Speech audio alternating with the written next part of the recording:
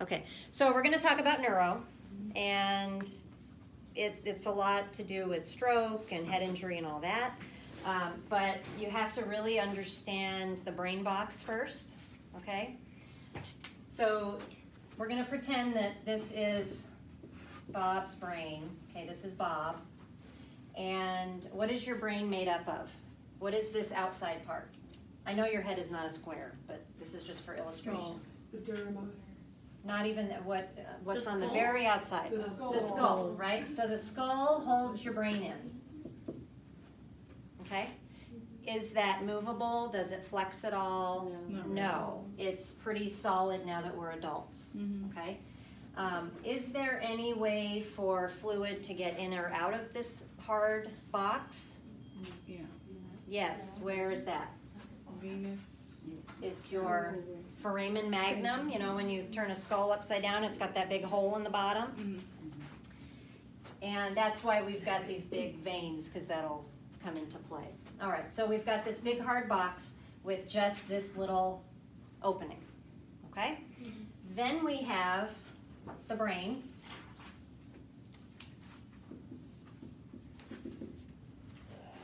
This is your brain in a brain box, okay? What is the brain made up of? Neurons. Tissue, neurons, okay. So this is tissue. It's very fragile. It needs blood.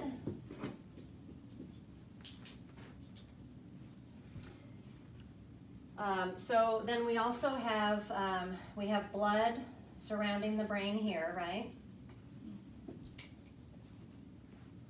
And it gets there through which veins? The carotid veins. Okay.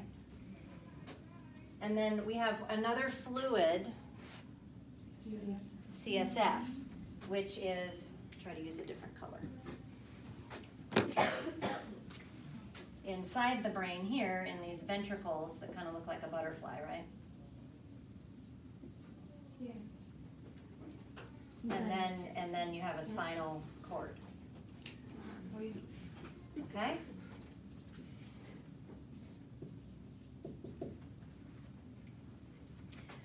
All of these things inside this box create pressure. You have to have enough pressure, number one, for the blood. You have to have a low enough pressure for the blood to go uphill and get into the brain, right? Your blood is coming from your heart and it's going uphill against gravity into your brain, into this box full of pressure. So you agree if there's too much pressure, we're not going to be able to push our way up, right? Okay, so that's one thing that we're working with. Your brain, whatever the size your brain is taking up space and creating pressure. So we have blood creating pressure, we have brain tissue creating pressure. If your cells swell, it makes your brain tissue bigger, creating more pressure. Okay, so we'll put, if the cells swell, it increases the pressure. If the pressure is too great, then you're not going to have any blood flow.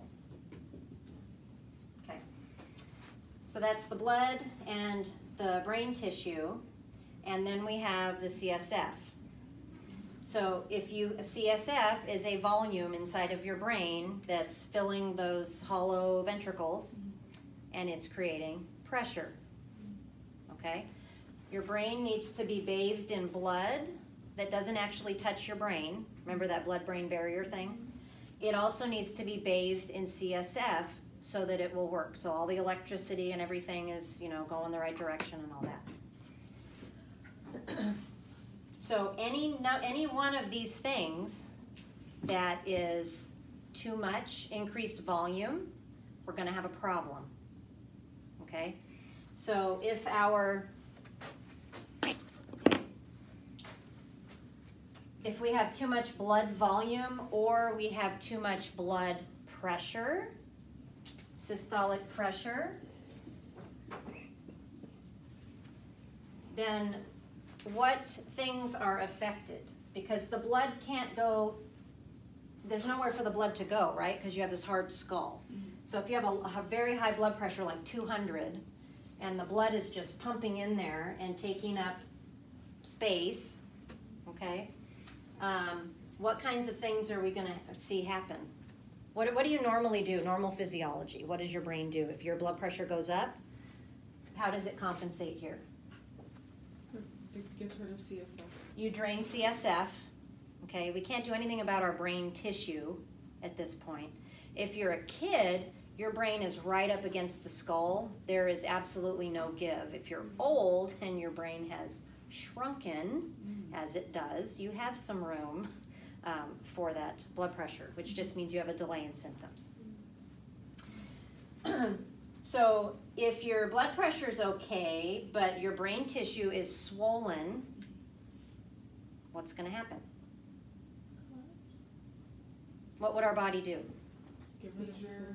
Well, so your natural response, your brain, I don't know, you hit your head, your brain's a little bit inflamed. What can your body do to compensate? Drain CSF. We can adjust the blood pressure. We can compensate with our blood pressure, right?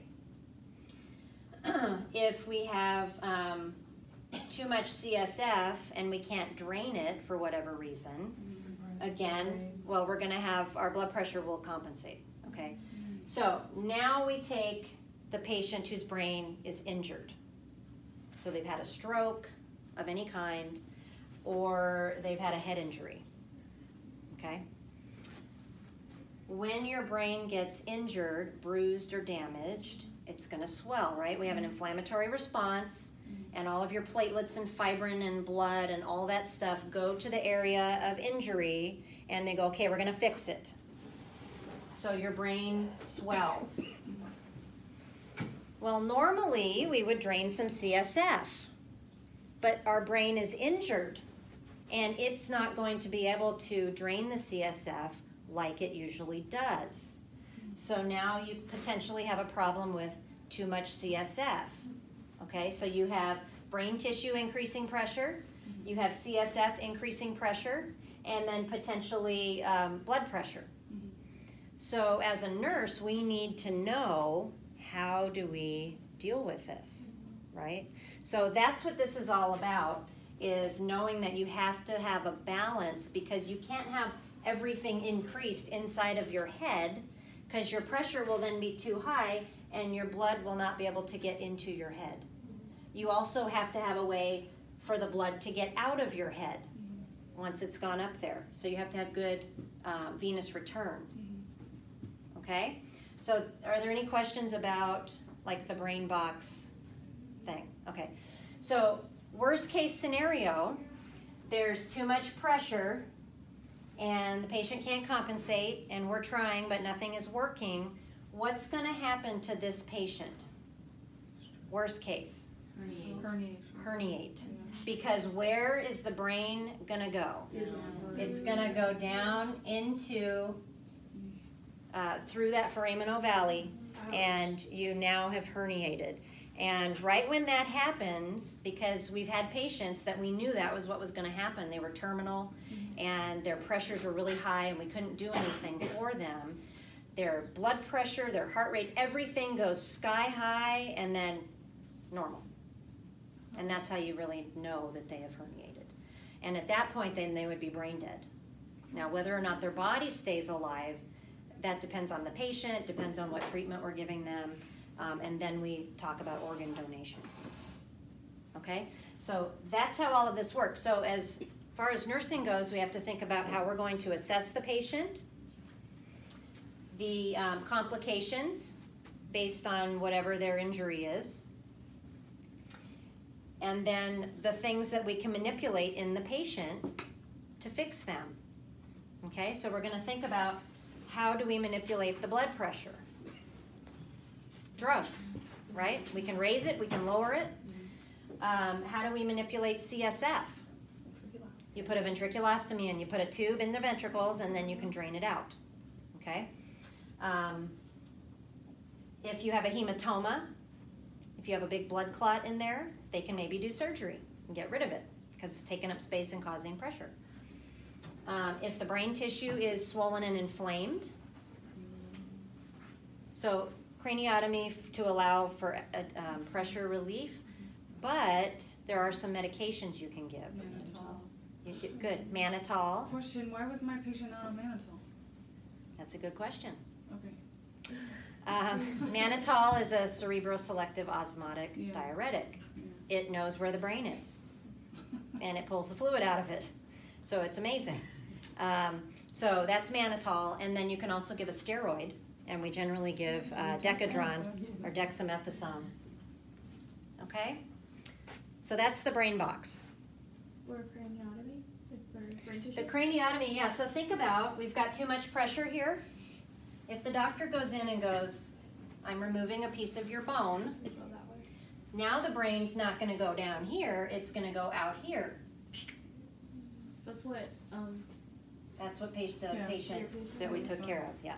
So this is a last ditch effort. If your patient is having their skull flap removed, that means that there is literally nothing else they can do.